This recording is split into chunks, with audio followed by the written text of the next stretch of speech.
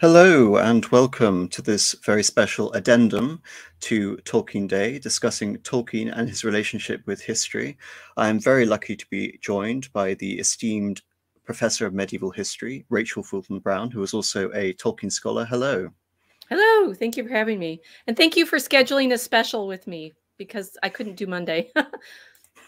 No, that's absolutely fine, even though it's slightly belated. You're our in addition to my wonderful other guests, a celebrity cameo, so to speak, within Tolkien circles. So I'm very happy to have you on.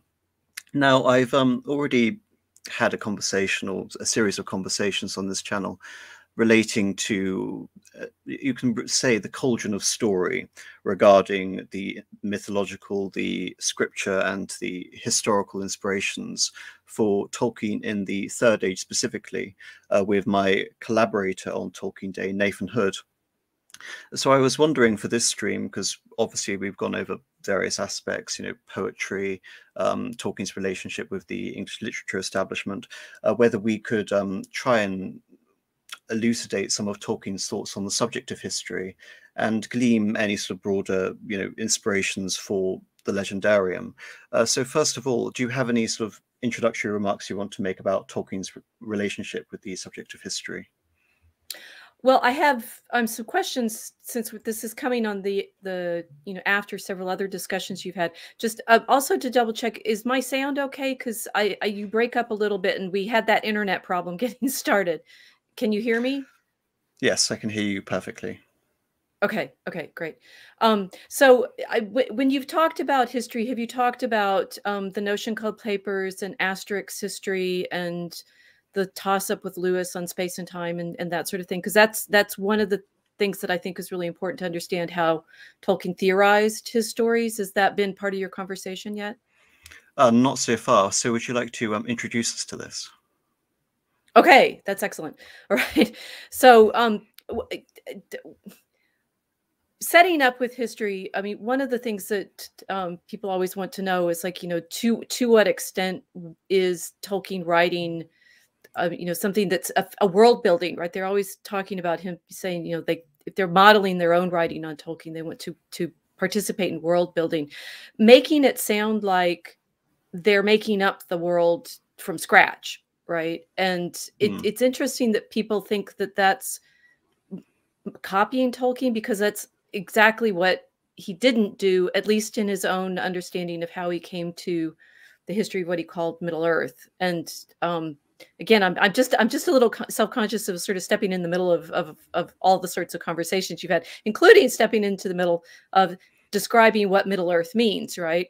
And that Middle Earth, as I hope you know, is it's the Old English, Middle English term simply for our, as Tolkien would put it, our habitation, right? It's in fact our Earth, right? So when he said his stories in what he called Middle Earth, he meant it to be, in fact, our own landscape, right? And when I teach my course at Chicago and Tolkien, or if you have seen some of my unauthorized videos, we talked about this. If you can try mapping Tolkien's landscape onto basically Europe, right? And there's in one of his letters, he has a discussion of saying, well, Oxford is probably at the say the Shire is probably at the latitude of Oxford or whatever, and Gondor is down there probably at the latitude of, I don't know, Constantinople or Rome or something like that. So there's a sort of climate mapping, obviously, in the story, but there's also very significantly a conceptual mapping. And the sort of hook to all of that is to realize that what Tolkien thought he was doing was writing a time travel story, right? He's not, in fact, writing a made-up world, a fantasy world. He's actually, throughout his legendarium, writing what he thought of as history. And the best place to go for his theorizing about what he was doing was the Notion Club papers, which is in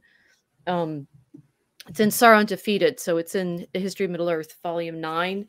Yeah. And are you familiar with that? The setup in the Notion Club papers. It's a wonderful sort of fiction of Tolkien and his fellow Inklings having one of their conversations, fictionalized, about what it would be like to write a Yeah. time travel story, right? Yeah.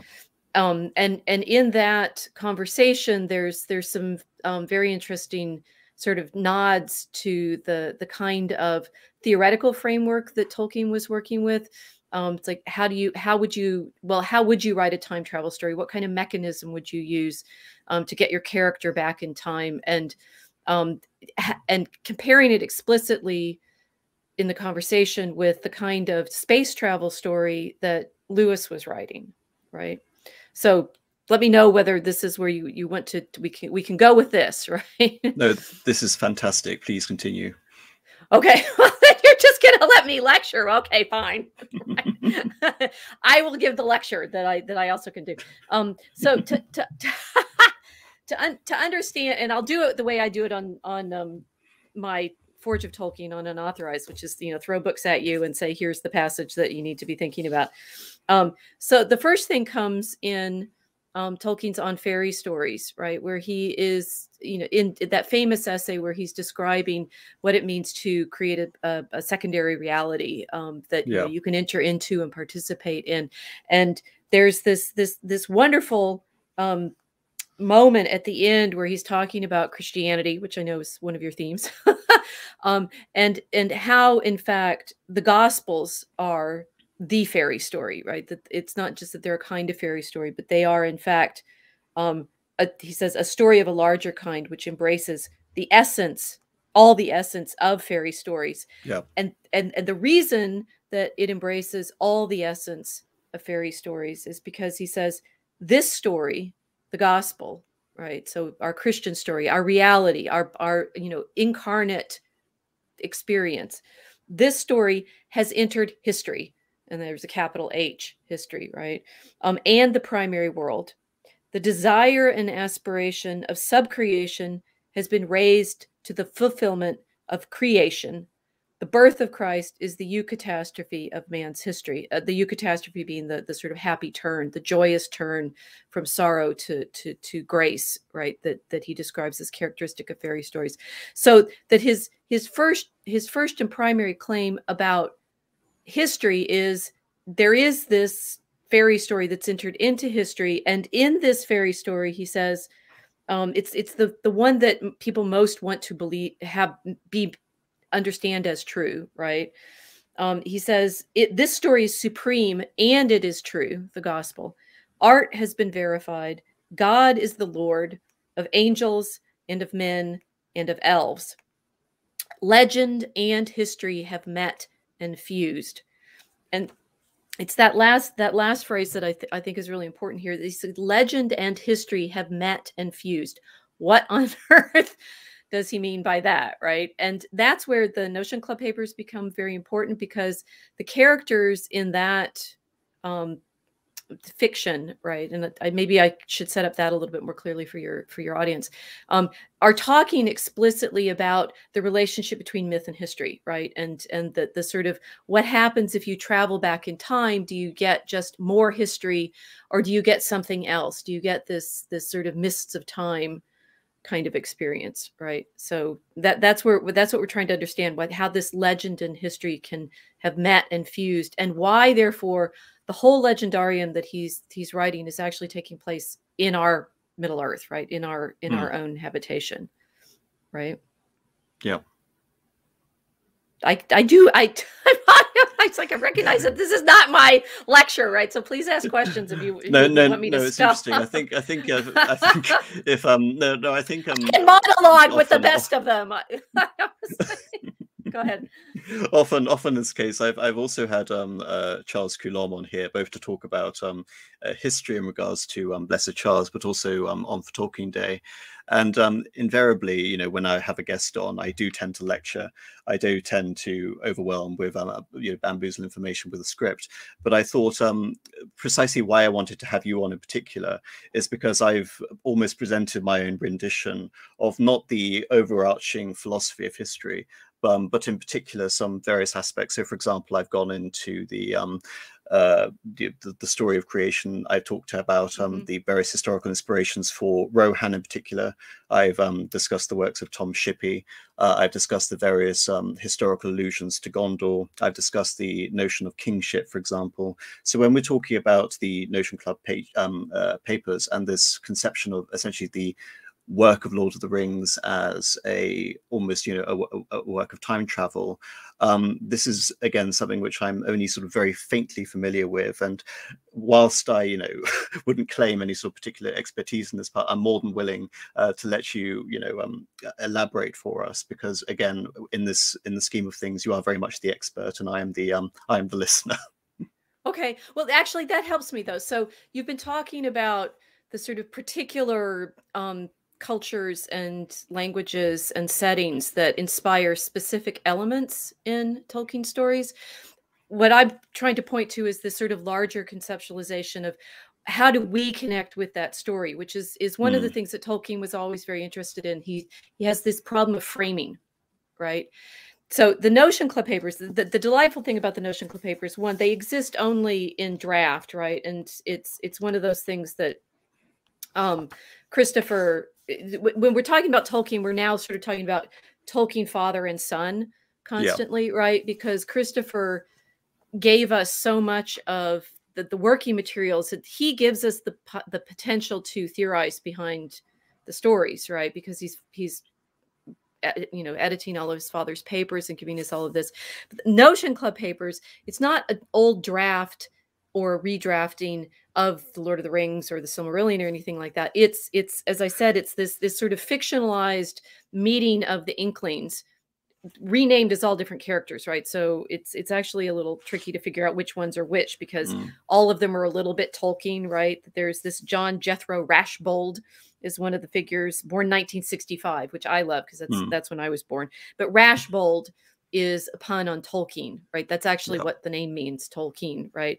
But there's also a character, Raymer, who's a philologist, Alwyn Arundel Loudon, who's chiefly interested in Anglo-Saxon, Icelandic, and comparative philology. It's like and there's like a dozen characters or so. These Notion Club paper characters are meant to model the way in which Lewis and Tolkien and Hugo Dyson and Owen Barfield and their other friends got together and brainstormed their creative projects, right? Brainstormed their conversations. But in a way, all of the Notion Club papers are obviously Tolkien talking to himself about how he, as a philologist, there's Professor Finno-Ugaritic philology. There's a professor of psychoanalysis and gardening. That's Rupert Dolbear. He's asleep a lot in the opening. There's Wilfred Trewin Jeremy, who's a university lecturer in English literature and so forth. So it's like Tolkien has broken himself down into these different voices to imagine the problem that he's given himself of how would you write, in fact, a time travel story. But there's other sort of tricks and jokes in the whole point of the Notion Club papers. They are, according to the editor within the fiction, right? They're discovered after the summer examinations of 2012, right? So they're projected into the future and then backwards again. It's kind of fun. On the top of one of a number of stacks of waste paper in the basement of the examination schools at Oxford by the present editor, Mr. Howard Green, the clerk of the schools. And so Green sets you up to claim, I found these papers, these notes in 2012. There's a date, and then he supposedly edits them and publishes them in 2014. There's the meetings that are taking place in these minutes are supposedly taking place in the 1980s, which is funny, right? But the paper seems to come from earlier than that, right? So, it's like the jokes that Tolkien put in Farmer Giles of Ham, where he has, it's a lecture that he gave, and in fact, it's a story. But in fact, the story is actually about figuring out what the place name Thames means, right? Because it's the tame dragon, right? So there's this scholarly joke of, we as medievalists will look at the manuscript, we'll look at the handwriting, we'll look at the dates on the papers, we'll look at when it was actually edited. And he, as setting this all up for you potentially as the reader is framing just the entry into these minutes of this conversation that they're about to have about what history is. Yeah. And that's the first level of understanding what Tolkien was as a writer, is that he, it's interesting looking at his scholarly output because it's not great compared to his notes on, on his legendarium, right? He everyone knows he was a philologist. He was, concerned with history of languages. He did editing work, right? He worked on the edition of the Anchorin Vissa, which is a handbook for anchoresses living in the religious life. He did the work on Sir Gawain and the Green Knight. He has the translation of Pearl and so forth. He's always, in his own scholarship, thinking through the layers of how do we come to this text, right? You have to think about what the language is for the Anchorin Vissa. You have to think about the manuscript history of how we get these texts. And in his own fiction writing, he's adding those frames too, right? If you know, like in the Lord of the Rings, there's in the frame on the title page, right? There's the runes and the Tengwar, and it's actually in English, but it's a joke about how this is the book that Bilbo and Frodo wrote, right? The Downfall of the Lord of the Rings. So you're always coming to Tolkien with his self-awareness of our need for entry into the story somehow, right? That there's a frame and you're worrying about that. And that's what his characters in the Notion Club papers are actually talking about. And the first thing they talk about is the kinds of frames that they really dislike, right? That they that they're saying they're specifically talking about the space travel story, which I've alluded to. So everyone knows Lewis writes the space trilogy, right? The Out of the Silent Planet, Pure Landra, and That Hideous Strength. And that Tolkien in his letters explains that, he and Lewis were having these conversations about how nobody seemed to write the kinds of stories we like to read. So I guess we'll have to write our own. And we did a toss up, and Lewis was going to do space travel and I was going to do time travel. And that's why, and they talk about it. They talk about both of their projects as scientific fiction, right? It's science fiction that they're both writing. So the Lord of the Rings, you think it's fantasy. It's actually science fiction in this sort of high level of theorizing. How do we create a believable entry, right? And in the Notion Club papers, the first thing they're talking about is how in space travel, right? It's deadly if the mechanism that the author uses to get the characters into the story is too clunky, right? And there's I think it's sort of funny because in Out of the Silent Planet, right, the mechanism is that crystal bullet basically. Oh, put Raymer in a coffin and shoot him into the stars, and oh look, now he understands the celestial harmonies and so forth. And so there's a little ribbing at like what kinds of conversations they must have had as the Inklings about, does this work as a device to convince your reader that it's true, right? That how do you get them into that secondary reality? And they talk about the problem of the frame, right? He says, Raymer says something like, it's just like you, Nicholas, to pick on the frame, which is an awkward necessity of pictures and easy to change anyway and say nothing about what's inside it. And they say, well, no, you don't get away with the excuse that the picture frame is just a device, right? It has to have a sense of reality. Otherwise, the story won't work. The story is going to break, right? Remember, all along this, we're trying to figure out how legend and history meet and fuse. and the device, interestingly, that Tolkien came to, and Lewis and some of the others were also playing with this, was dreams, right? And there's a whole nother sub lecture in this if you pay attention to the places in the Lord of the Rings where the characters have dreams, right? For example, when the hobbits are in the house of Tom Bombadil and Frodo has the dream of Gandalf at Orthanc, right?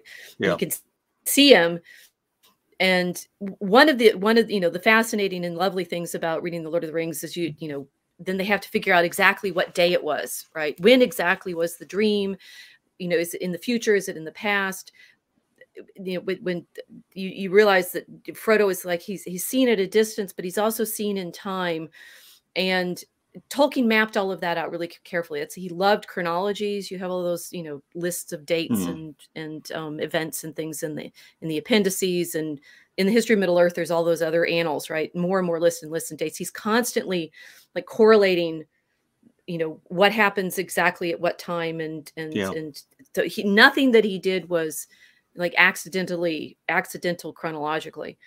And the dreams, it's like there's, for example, Frodo's dream of Gandalf at Orthanc, or the sensation that the characters have in the Fellowship when they go into Lorien and lose track of time, and then when they're leaving, they feel like they've been in a dream, right? It's like attune yourself to the number of times that the characters talk about, are they in a dream or are they in reality? And at the very end of the Hobbit's journey, when they come back to the Shire, um, there's a little conversation between Frodo and Merry, and now I can't remember which way it goes. It's like one of them says, "I feel like we've been in a dream and we're waking up," and the other one says, "No, I feel like we've just fallen asleep."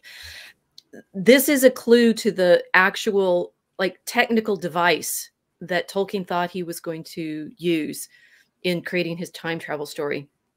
And what's interesting about it is that there was believed to be in the time that they were having these conversations, the Inklings, an actual scientific basis for this kind of time travel in dreams.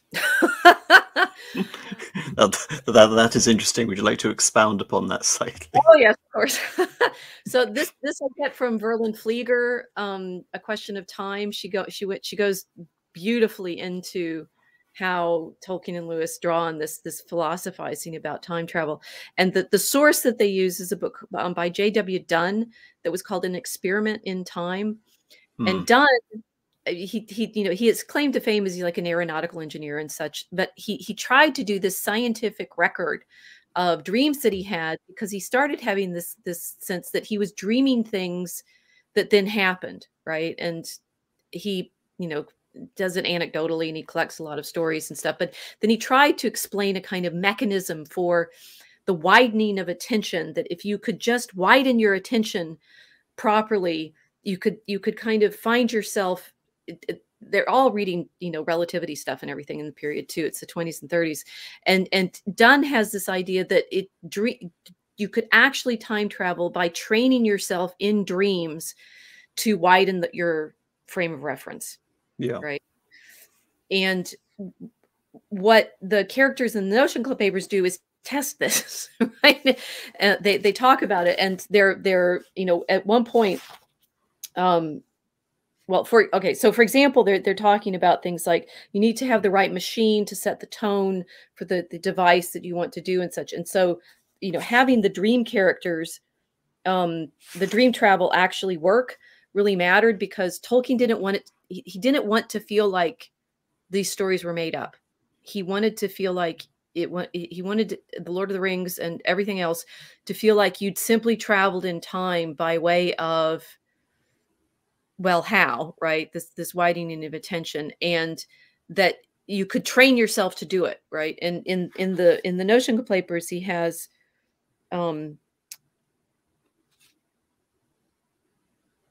Raymer explain, how he does this sort of dream travel by like attaching there's a meteorite in the park, and he goes and he like it's like talk. He doesn't really talk. He attends in such a focused way to the meteor that he's able to go on these space journeys by tapping into the meteor's memories somehow. Right? So no, I mean, it gets, you think you've figured out Tolkien, and then you realize he's trying to play with this sci-fi stuff even more generally, right? So he he's describing, Raymer's describing one of these dreams that he's been training himself in, and saying, that he seems to be able to travel to other places For example, he gets to this one called Tekelmirum. Um, Says, I don't know why I visited this strange scene for a wake. I've never studied crystallography, not even though the vision of Tekelmirum has often suggested that I should. Whether things go in Tekelmirum exactly as they do here, I cannot say. All the same, I wonder still, what on earth or in the universe, excuse me, you should ask me more questions, can be meant by saying, as was said 100 years ago by Huxley, I believe, that a crystal is a symmetrical solid shape assumed spontaneously by lifeless matter. The free will of the lifeless is a dark saying, but I merely record or try to record the events I saw, and they were too marvelous while I could see them in far off Tekelmirum for speculation. Right. So he's managed by way of sitting himself beside this meteor to travel into space and to find all these crystalline objects. And then in sort of concluding scene, he has this experience where he's kind of zooming back in, right? It's very cinematic, right? He's zooming back in and he's looking and looking, and he says he sees that he's in a location where there's something that he thought was a quick growing fungus until I looked more steadily, but now I saw they were buildings, but still fungus buildings, appearing and then falling to pieces, and yet their agglomeration was spreading. I was still rather high above it all, higher than a man in a very tall tower. I could see the place was crawling or rather boiling with now of some sort. And he's like, this is really frightful. What it is? What is it? What is it? What is it? And then he realizes he's looking at the Radcliffe camera and he's looking at Oxford, right? Yeah. So it's Tolkien wanted you, by way of this dream travel and the time travel, which we're still working on, to feel like you were actually, it's all one universe, right? There's one creation that all of this is happening in. And it's to a certain extent change of perspective and attention, but it's not another universe or world made up. It's Middle Earth that all of this is going to be tied to. So let me understand it. So all of this is tied to Middle Earth, and this is a means of approaching Middle Earth or trying to access it. So in that way, how essentially did Tolkien conceive of Middle Earth? Did he conceive it as a particular time and space somewhere in a particular era? Or was it, in a sense, a primordial era which predated all of known history, so to speak?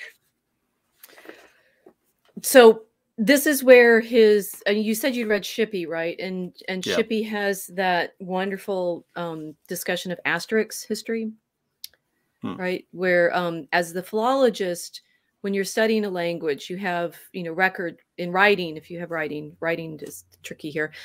You have evidence of particular forms of words, right? And then as a historical philologist, which is, what Tolkien's primary technical specialty was, right?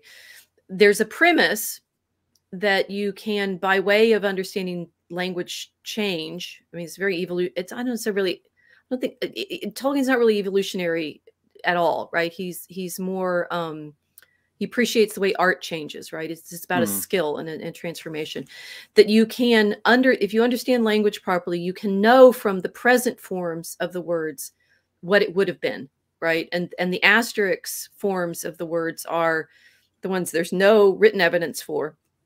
We have no historical record of them in our archive, but you can project that there must have been that word used in the past, right? And in philological convention, you, as Shippey talks about, you sign that with an asterisk, right? Yeah. So if you look in dictionary definitions in the etymological histories, and you get to the word, with the asterisk, that one is one for which we don't know, right? We have no actual primary evidence for it in our archive, but following proper philological scientific principles, you can say that word existed, right?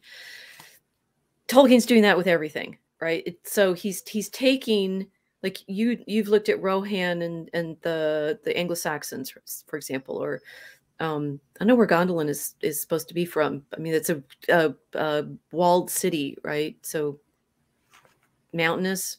I mean, a lot of there's a John Garth's book on Tolkien's places. Have you read that one? Yep. That's actually lovely, right? Where he's looking like they went on the walking tour in Switzerland, and you can see Rivendell in Lauterbach, right?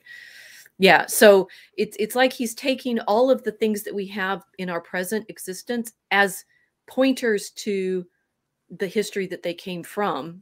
And if you study our world carefully, like for example, the place name, the river name Thames, if you understand what Thames means, you find the tame dragon of Farmer Giles, right? That Mm. it's the clues are there if you know how to read them and to travel back in time with them, right? So you're saying, is it really history or what is it, right? Well, that's the other thing, that once the Notion Club characters have had their conversation about dreams and travel and so forth, and Raymer has proved that, then they get into this discussion about um, going back in time, right? What that would mean. And Jeremy, that they start talking about particularly the let's see, this is a good place to go in. The conversation drifted again, so says the text. Starting from the beginnings of language, we began to talk about legends of origins and cultural myths. Guildford and Markison began to have an argument about corn gods and the coming of divine kings or heroes over the sea, in spite of various frivolous interjections from Loudham, who seemed curiously averse to the turn of the talk. The sheaf personified, said Guildford.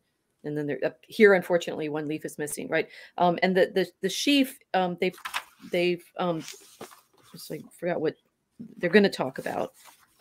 It's the shield sheafing story that's at the beginning of Beowulf, right? And Tolkien played with that one a lot, saying here's in Beowulf, which a poem which he had memorized backwards and forwards, right? There's one of these hints that you can project back. There must have been a fuller story, right? That's always his feeling, like there must have been a fuller story. And he loved the idea that yes, Queen Elizabeth, like the queen in the time that he's writing is the queen that's still queen now. So you can play this sort of the historical ripples carry back, right? Is related to probably an ancestor of this, it's that if you follow the threads, and it's like it's this journey, just like Raymer, goes back with that meteorite, right, and follows the threads of the meteor back to the Tekle Miram and the crystal worlds.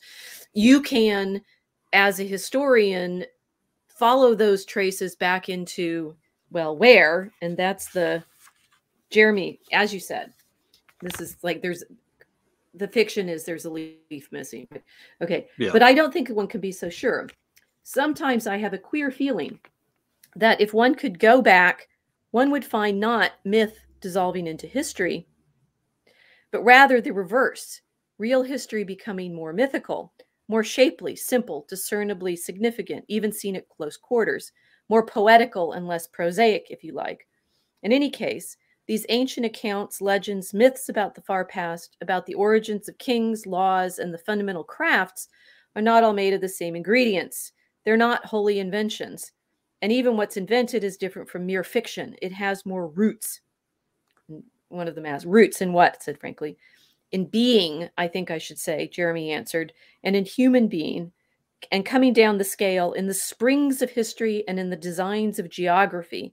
I mean, well, in the pattern of our world as it uniquely is, and of the events in it as seen from a distance. So this is the closest that I know that Tolkien got to explicitly theorizing that relationship between myth and history. He sort of points to it in fairy stories and on fairy stories, but here they're sort of, and I think he's getting a lot of this from Barfield, like poetic diction. Barfield's poetic diction. What happens if you can travel back in time? What is it like, right? And the characters here are playing with this idea that history becomes more mythical the further back you go, and that is a linguistic claim that Barfield makes in poetic diction. That the further back you go in time, the more sort of the concrete, and the abstract and the symbolic in our languages are all still combined, right? And the example that Barfield gives is spirit, right? Spiritus, that originally he says it means both breath and wind and soul all together. And we have a sense that these are just we have different words for them now, but the further you would go back in this imagining, the more mythical reality actually is, right? So, for example, King Arthur, and then they go on to start talking about King Arthur some, and trying to understand. It's like, was King Arthur real? And he's like, well, he's more real than history, because in fact, the myth that we find in the we travel back in time is the reality, is the history. Yes, these are aspects which he basically says, the cauldron of story, and we're talking about the precedents which a historian will assign to certain figures, and then we talk about these ideas of mythical elements added to this cauldron of story. But there are certain particular aspects which I want to go into regarding the how we construe Lord of the Rings. Obviously, Tolkien famously said he despised allegory. Yet, if we're looking at this Right. as some sort of primordial history, when I was discussing this with Nathan Hood, I couldn't help but read real history into some of the events. So, say, take for example, the history of Gondor. There are many sort of allusions. One you've drawn to in terms of the geographical aspect of this is, of course, tying this either to Rome or Constantinople. One thing you can draw with this, is there some possible allusion to the Kingdom of Israel in that? One particular sort of hypothesis I've had is linking this back to two events. Obviously, one is when we talk about the siege of Minas Tirith, is the siege of Constantinople in 1453, but you link that even further back, and I posit that possibly Minas Ithil, turning Minas Morgul, is in many ways could be construed as a surrogate for Constantinople. That and the symbolism of this, if we're going to use the Ottoman advance as some sort of, again, analogy to the advance of Mordor, and say, for example, we take Osgiliath, which was an original capital of Gondor, as some sort of Budapest, and then move on to Minas Tirith, and then Minas Tirith becomes not Constantinople, but Minas Tirith becomes Vienna. And when we look at Theodoric the Great, King Theoden, he is not a Theodore Rake's Theoden king from the Battle of Chalons in 1451, but he becomes Jan Sobieski. So my question is, there's almost, real history you can read into in terms of the primordial aspect, in terms of, you mentioned this idea of philological reconstruction. However, I can't help but also read many different eras in the history in Lord of the Rings. So, for example, we talk about 1453 to 1683. We're talking about early modern history. When I look at Rohan, for example, you bring the very conscious example of some form of reimagining of the story of Beowulf, particularly with Meduseld and Edoras. There are also, certain aspects I draw, which what essentially, how can you conceive of Rohan? I mean, of course, in addition to early Germanic languages, Tom Shippey discusses Tolkien's fascination with Gothic and East Germanic, and of course, linking this back to etymological roots. I believe Horsa, taking the etymology of Horsa and linking this back to horse. And so, for example, imagining that this primordial sort of ancient kingdom of the Mark essentially etymologically came from horse, and therefore it is a version of England, a version of the kingdom of Mercia, envisioned etymologically through the idea of the horse, and link this also back to the Great Plains of what we now call Crimea, where the imagined sort of kingdom of the Eastern Goths were. But then you also draw in, I drew in other parallels. So for example, the relationship between Constantinople and the Peritea, i.e. the Goths in the Crimea. And what I see is many elements which you can draw. For example, bringing this back to the Kingdom of Mercia, we're talking the Dark Ages, we're talking, the 6th century to before Athelstan's unification of England in 927. But with the case of Constantinople, we're talking about, again, the early modern period and the very late medieval period. And then, of course, there is the idea of how do the hobbits play in this? I mean, to my mind, the conception of the Shire is almost timeless in the sense when we're looking at it historically. In terms of their language, for example, they speak a form of language which is much closer approximation to how people would have spoken in the 20th century, compared to, say, for example, the older version of Old English spoken by Rohan. And so, to my mind, especially when you sort of see the Hobbit as being brought in later, there are many aspects to the Hobbits in particular that seem rather historically anachronistic. So at the same time, we mentioned this idea of this this elaborate form of time travel, yet at the and again this idea of philological reconstruction. But I'm trying to understand this whilst also reading into all of these events, real history, real potential analogies, and really trying to understand how we can situate these places in space and time, if that makes sense. Yes. But I'd say framing that, why does it matter? Right? It's like, what is your longing for his story to connect with all of those other stories? Can you hear my cat? She started up. Slightly, yes, slightly. The dog is asleep. The cat, unfortunately, has started on her. This is why there's no cats in the stories. That I think what I would want to know is why does that appeal to you so much, right? Why in your reading the stories is there that longing to find all of those connections, and why that sort of feels so much richer if you feel like that there is that element in Tolkien's crafting of his stories. I did a review this summer for Holly Ordway's book on Tolkien's modern reading. Have you read that one yet? No, not yet. No. So and I did this kind of, I don't know whether the twist was clear in the version that I whatever that I published, right? But I had this frustration when I was reading her book, because she kept ruining everything for me by showing, oh no, in fact, that that magnificent battle that Tolkien describes of, there's a really great I think it's from William Morris's, if that's the right book. It's one that I hadn't read. Descriptions of like the Goths in Rome or something like that, and you can go word for word from passages, and this is what she does throughout the book. Showing you passages after passage after passage that Tolkien got from actually modern authors that he was reading, right? And I think that the most heartbreaking one was oh golly, England, right?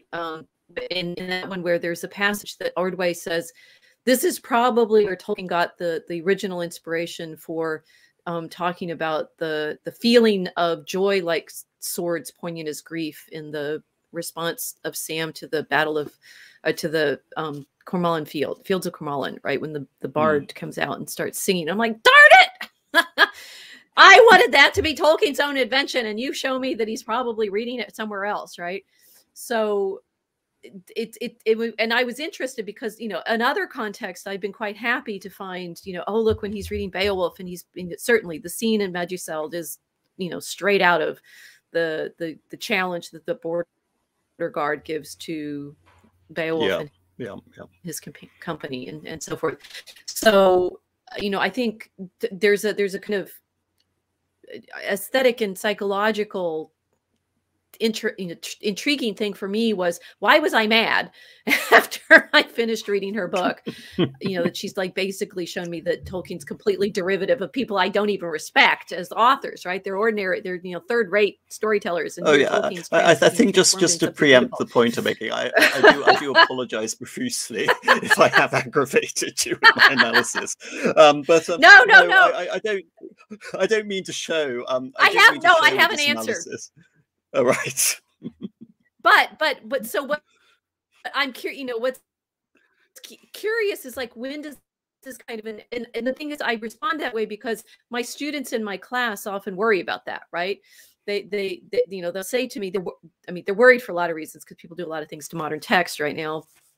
But I think they are also worried about what Tolkien points to in the Beowulf the essay, where you have this gorgeous tower from which you can see the sea, which John Garth very nicely shows us was actually probably a real tower in Oxfordshire that people were complaining about. So it's kind of an inside joke, but there's a tower from which you could see the sea, and the scholars come in and knock it all down and then worry about what a muddle it's in because it's just rocks, right? So there's at what point are we delighting in Tolkien's creativity and his ability to give us this feeling of being in this amazingly true story that then has all of these ripples and resonances into real history, right? And at what point are we frustrated and angry by that exercise? And what's interesting is in the Notion Code papers, they go on to be talking about this sort of relationship between myth and history, and they're worrying about, does this going back in time and finding the myth just erase true history? Where is the power in that, right? Yeah. And for example, there's a sort of, little internal joke here. Raymer muttered, considering. Yes and no, he said. Nicholas could, especially into the scenes that he's pictured or repictured fairly solidly and put some mental work into. We could, if we did the same, go back in time, right? Or the things. People of future, if they only knew the records and studied them and let their imagination work on them till the Notion Club became a sort of secondary world set in the past, they could, right? It was a joke there. It's hard to pull excerpts from this because it's in a conversation, right? The joke there is, look, you could take our actual minutes and project them and pretend they're fictional when we know they're real, but it's a fiction, right? So Yeah. Tolkien, he's always self-conscious of this problem of inserting yourself into the story. But I think what Raymer responds in this moment is, in fact, what he's trying to grasp, right? So let me set this up. Yes, frankly, said Jeremy, you've got to make a distinction between lies or casual fiction or the mere verbal trick of projecting sentences back by putting the verbs into the past tense. Between all that and construction, especially of the major kind that has acquired a secondary life of its own and passes from mind to mind. They're talking about storytelling and the problems, like how do you create this sense of going back, right? Quite so, said Raymer. I don't think any of us realize the force, the daimonic force that the great myths and legends have. From the profundity of the emotions and perceptions that begot them, and from the multiplication of them in many minds, and each mind, mark you, an engine of obscured but unmeasured energy. They are like an explosive. It may slowly yield a steady warmth to living minds, but if suddenly detonated, it might go off with a crash. Yes, might produce a disturbance in the real primary world. They're meditating on the power of stories and the in our current moment. For example, when I was just listening to Matthias Desma talk about mass formation, and I've also been meditating a lot on the electrical media that Tolkien obviously was living in, and we are very much living in now. The power of all of these minds, like resonating together. Tolkien is writing in a period when they mainly have radio, right, and they mainly have this power of voice that they can all listen to at the same time. I've also been reading a lot of Marshall McLuhan, and I think there's an explanation for Sauron in here, which is what we get to in not too long in this. We're going to have Sauron show up in this conversation. That Tolkien and contemporaries, they were very worried about this, force. You see the language that there's daimonic force, unmeasured energy.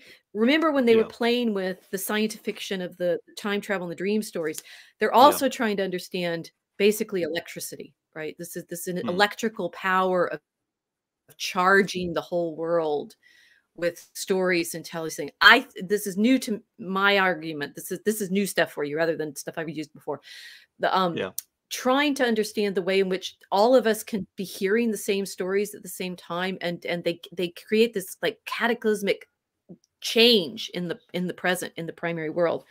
And to respond to this, Raymer comes up with, well, I wasn't thinking of any particular legend, said Raymer, but well, for instance, think of the emotional force. Again, this sort of, we know what this feels like right now, what we've all been living through in the world in the past 2 years, which I think matters a lot because Tolkien lived through one of those moments in World War I and then again in World War II, right?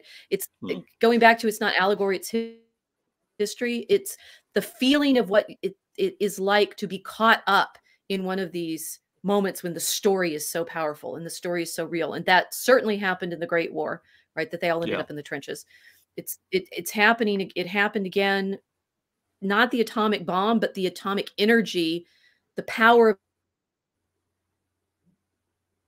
of the mind that brought together the cataclysm that we call World War II. And there's been others, obviously, but the last 2 years, the pandemic, I think, is another of these. This daimonic force, the immeasurable energy of all of these minds resonating with the same emotional power, right? Okay, but this is the example that Raymer's about to give. Think of the emotional force generated all down the west rim of Europe by the men that came at last to the end and looked on the shoreless sea, unharvested, untraversed, unplumbed. And against that background, what a prodigious stature other events would acquire, say, the coming apparently out of that sea, riding a storm of strange men of superior knowledge, steering yet unimagined ships. And if they bore tales of catastrophe far away, battles, burned cities, or the whelming of lands in some tumult of the earth, it shakes me to think of such things in such terms, even now. Now, that is Tolkien by way of Raymer, by way of the fiction, that this is an actual conversation, referring to the Numenorian legend, which he's going to work into the Notion Club papers, but which is also like the background of what's Gondor, right? It's the survivor, it's the foundation of the survivors of drowning of Numenor. And you know, that it's another famously that dream. It's like Tolkien had that dream of the wave, which he puts in these characters' experience. Tolkien is a powerful storyteller because he's thinking in terms of the psychological, emotional power of stories. He never says that except through his characters, right? But I think what's going on, it's like Shippey talks about him as a great modern writer, right? The most modern thing Tolkien does is tap into our psyches. So I'd say that's why you're fascinated by finding all those resonances in this different histories and such. Tolkien is trying to get you to the point of feeling the power of that event mythically. And so I think it works in the reverse, right? You can feel what the fall of Constantinople was like because you've read Gondolin. Yes, and I think this is just to the description of the yeah. Yeah, sorry, you're cutting out a tiny bit there, but I can luckily follow most of what you're saying. But no, other than that, I just wanted to emphasize that when I'm focusing on these particular aspects of, you know, what I read into the individual cultures or whatever, I'm not sort of gaining appreciation or trying to isolate them and say, you know, oh, well, Tolkien was, you know, derivative of that, or taking inspiration from that, or I don't know, the names and of the dwarves and the Hobbit, for example. I'm not trying to focus on the minutiae, but rather I'm trying to summarize how within Lord of the Rings there is an element of which all of history is contained, and not only that, but it transcends being historical and it becomes mythical. It becomes almost an eternal truth which transcends mere academic history, and that is what I find, you know, so absolutely fascinating about this. One other aspect which I wanted to talk to is you were talking about, you know, the point of entry in history, how essentially we can construe this within place and time, how this sort of relates to philology. Well, another aspect I want to talk about is the nature of progress and the nature of time itself. So obviously Tolkien was a Catholic, and that very much informed his worldview in terms of history, in terms of progress in history. And you mentioned this idea of EU catastrophe. You know, from this great level of despair and hopelessness, we arrive at the situation where there is some triumphant resolution. I just wanted to ask, you know, I can't help but read, you know, The City of God, Saint Augustine of Hippo's conception of a Christian teleology within the works of Tolkien, and essentially that this is, you know, some sort of continuous fight between the heavenly city and the earthly city, between the forces of supreme good, God, Eru Ilúvatar, and the forces of eternal negation, corruption, what have you, Sauron, the, you know, ever diminishing returns of evil, what have you. How much would you say this, you know, legitimately informs Tolkien's worldview, and, you know, how much can this really be gleaned from Lord of the Rings and the Silmarillion in general, if at all? How many hours do you want this video to go on? That's a whole nother layer, right? You're right. Yes, it does. You asked me to talk about history.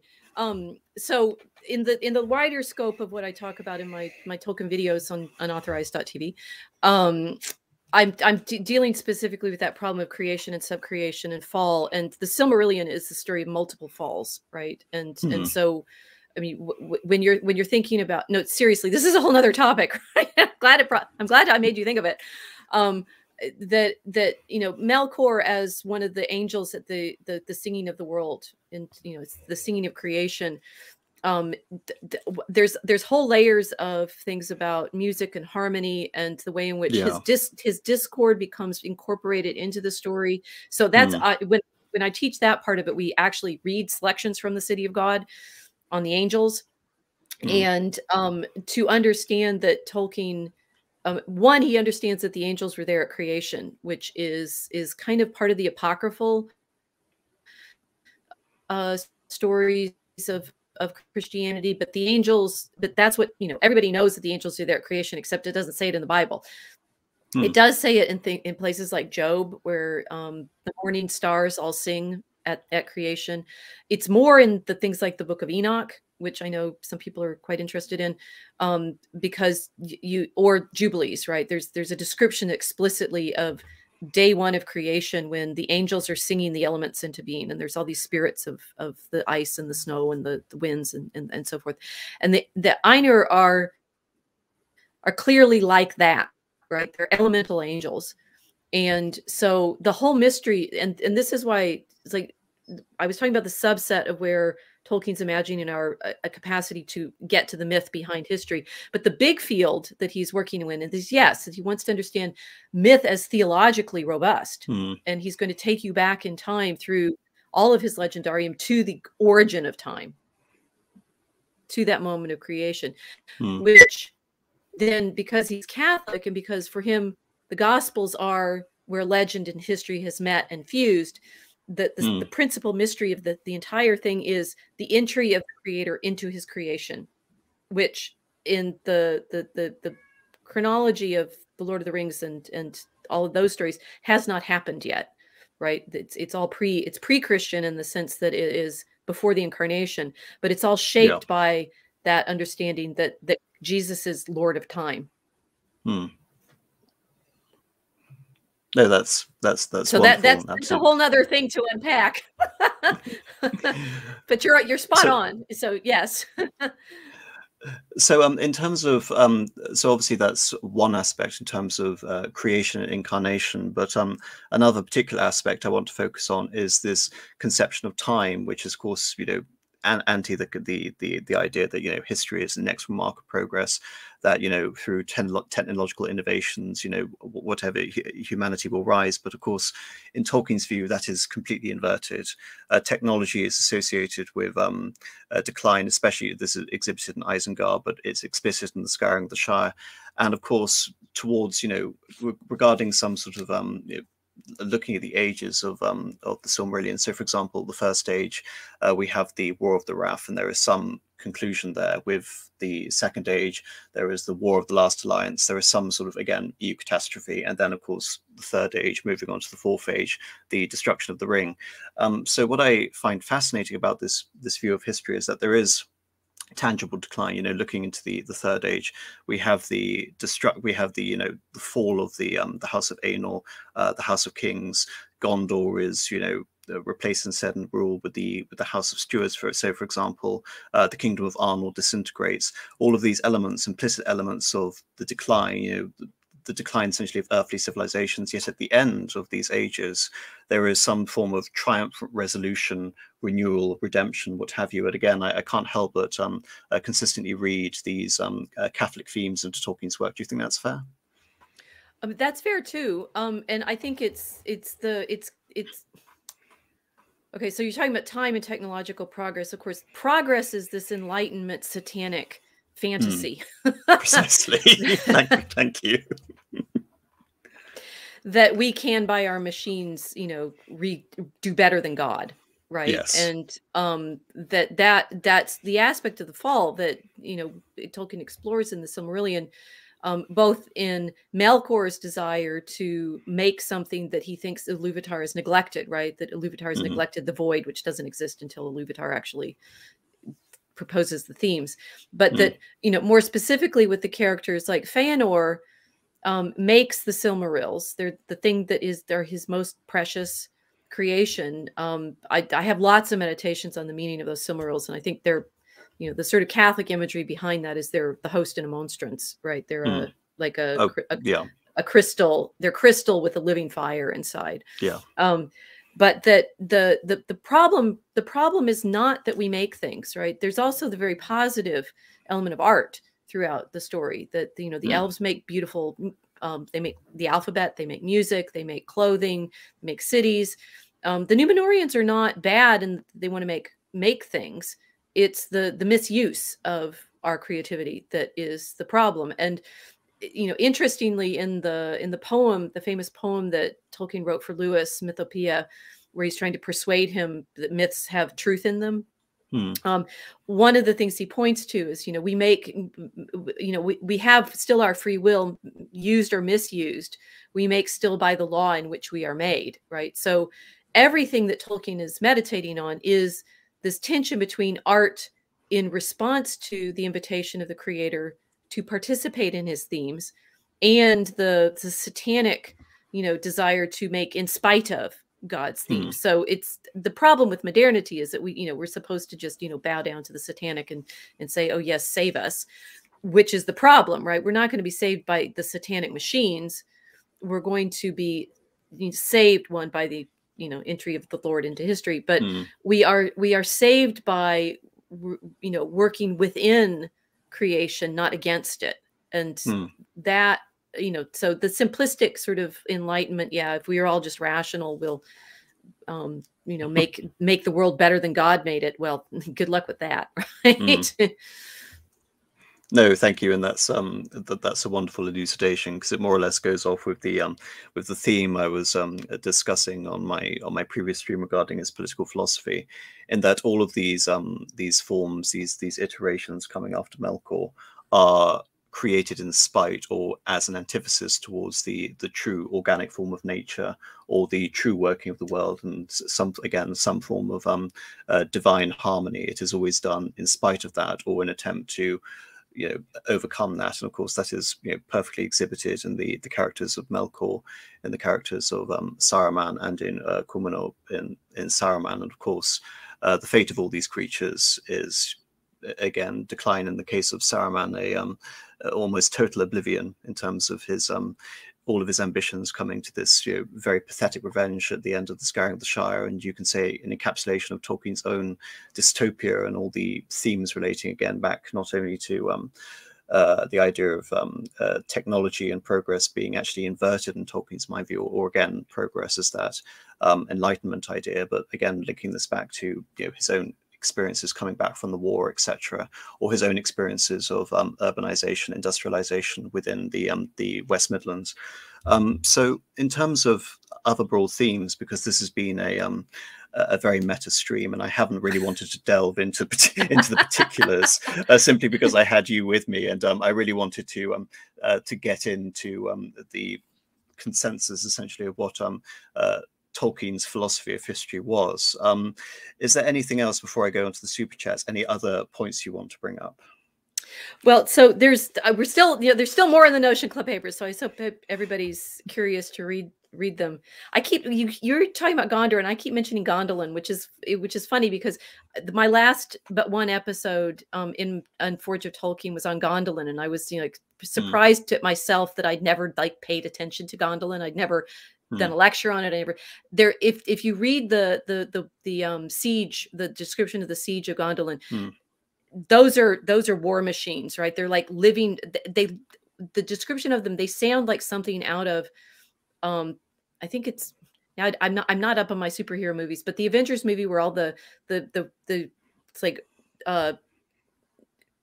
segmented monsters come out of the sky, right? Like tank treads or something, right? So I'm not the person, by the way, to ask for neither am I, clearly, but the the science fiction element in Tolkien's stories is pretty powerful, but it's that he wants it to be both scientific, as with the dreams, and to, as you're saying, give us warnings about the misuse of technology. But he's not anti-tech, right? Because the elves themselves, what they deny that they have magic.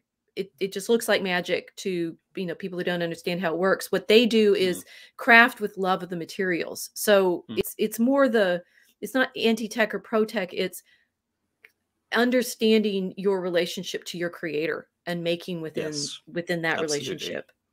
Yeah, absolutely. So anything else? Oh, probably, but why don't you look at the super chats? No, I'm being serious. I mean, the wonderful thing is, because this is a belated stream, I don't have you under a very strict okay timetable.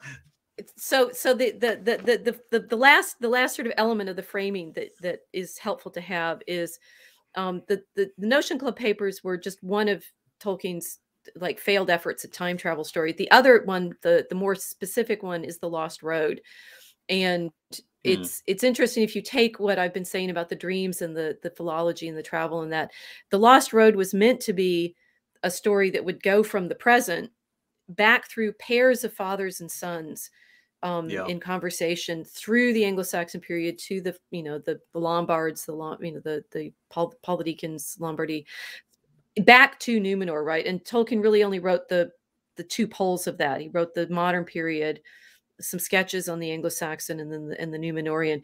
But the interesting thing about the whole framing is that the characters alternate in generations the names Elfwin and Oswin, more specifically Elf Friend and God Friend, right? Yeah.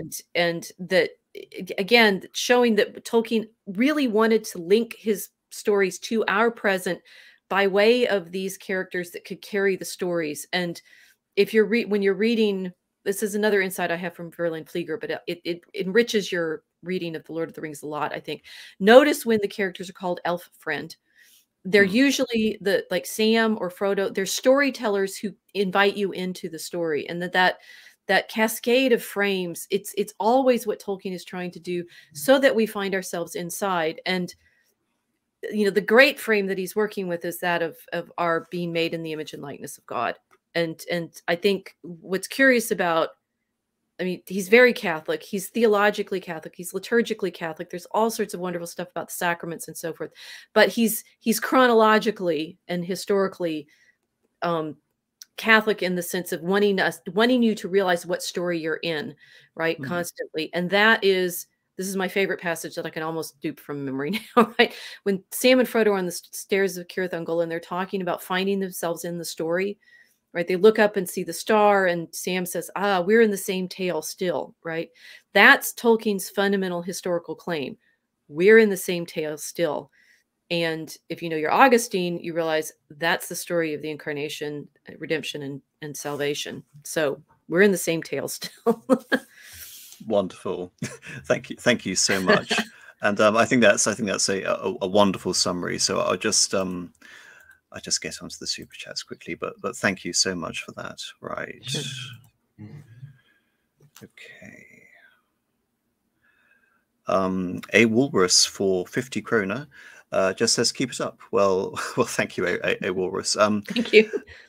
Vingle for another 50 Norwegian krona. Tolkien stresses on fairy stories that a tale being a dream story precludes it from being a fairy story. He uses Alice in Wonderland as an example. And this is, he didn't like it when you broke out of the dream and it was all a fake, right? And I think that's what he doesn't like about Alice in Wonderland is it's not clear the relationship between the dream world that she's been in and her real world. Whereas what they're trying to do, I think he's aghast at the clumsiness of the device, actually. And with the reading that they did of Dunn's Experiment in Time, he wanted the dream practice to actually work, I think, right? Just like his philological studies, he wants to actually get back in time by way of finding the root of what int meant. Int meant, that's a rhyme, or Arundel, right? That he disliked the fakery of devices that, for example, like in Alice in Wonderland. Wonderful. Ivan95 for 20 euros. Thank you for a great series, AM. As a new reader of fiction, I can't wait to dive into Tolkien's work after I finish the Space Trilogy. Can we hope for C.S. Lewis and G.K. Chesterton days at some point? C.S. Lewis, I mean, other than having read C.S. Lewis, I'm really not the one who is qualified to talk about him. But G.K. Chesterton, yes, maybe at some point. John Gordon for $10. Thank you for Talking Day AM. I have a newfound appreciation for Lord of the Rings and Tolkien's work I didn't have before. Well, thank you very much, John Gordon. And if that's the result of Talking Day and all the wonderful contributions across many channels, then I think that's mission accomplished. So that's the end of the super chats. Rachel, is there anything you would like to tell us about, or anything you're doing? I mean, regarding links, I've included a link to Unauthorized and your Forge of Tolkien series. Obviously, you tell us as much about that as possible, but in addition, anything else you would like to talk about? Well, on Lewis, if you would like a lovely introduction, particularly to the space trilogy stories, but also to Narnia, Michael Ward's Planet Narnia is outstanding. And Ward is, I think he's done another book. I haven't followed up on that properly, but he's got a whole website on Planet Narnia, which will give you a similar kind of framing. That Lewis was just as technically sort of precise in his imagining as Tolkien is with his space stories, right? So everything that we've been talking about today about Tolkien's real wanting to have precision in his imagining of how we could time travel, Lewis did it with the space travel too. So Planet Narnia. Okay, so in in the Forge of Tolkien series, there are 43 episodes. The 43rd episode is a special that I did at BasedCon back in September. It was live, and talking about the ring. But the first 42 episodes are my introduction to both Tolkien's ideas about creativity and language and storytelling and sort of craft behind the stories. And that's like the first 20 episodes. And then the second 20 are a deep reading of the Silmarillion for the most part, right? Meditating on creation and music. And there's some occasional episodes that are things like on his thinking about marriage, and a special episode when I got my new dog on dogs in Tolkien stories. So there's a lot more in the unauthorized videos to play off of. Anything on the Roverandom? Yes, I talk about Roverandom and why, in fact, so Beren and Luthien is basically the great story of a girl and her dog save the world. Yeah.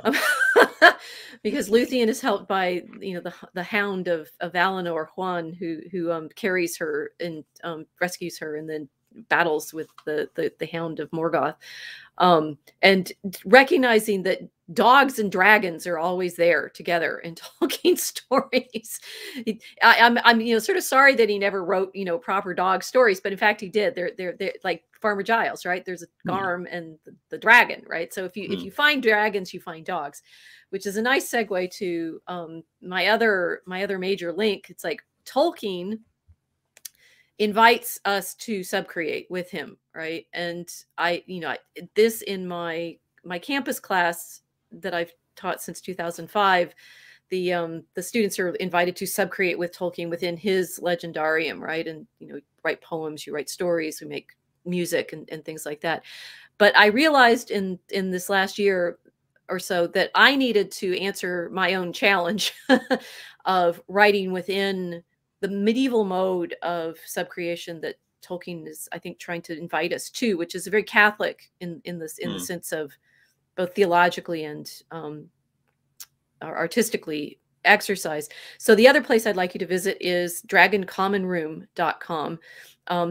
My poets and I have written 2 poems now, one modeled on Alexander Pope's Dunciad, which is a satire for grown-ups and it's a little dark. But the one that just came out before Christmas is a poem about the light. And some animals go in search of the light and find it in Antarctica.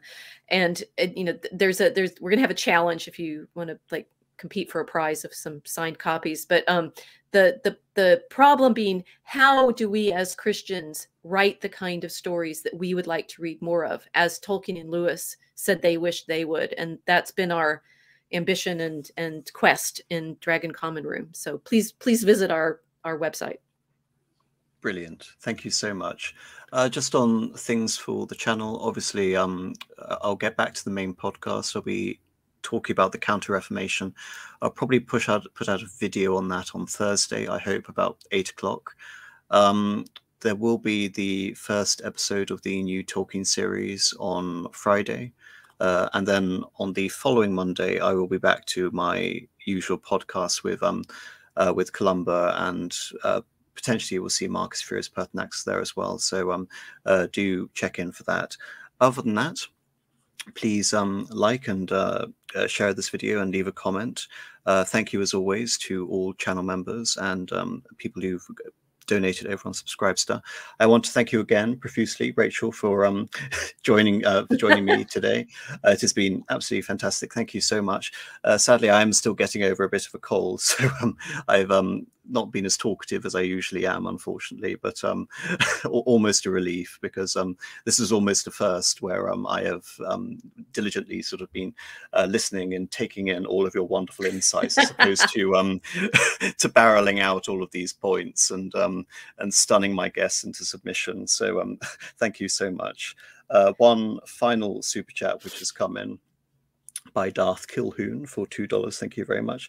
I finally made it to a stream. Love Tolkien Day. Well, thank you so much, Darth Kilhoun. And this is the final stream of Tolkien Day, and I'll add it to the playlist. I'll put it before our political philosophy stream with Nathan Hurd, Mr. Patriarch, Coulomb, and Radical Liberation. Thank you all very much for listening. Thank you to Rachel for being such a wonderful guest, and good night.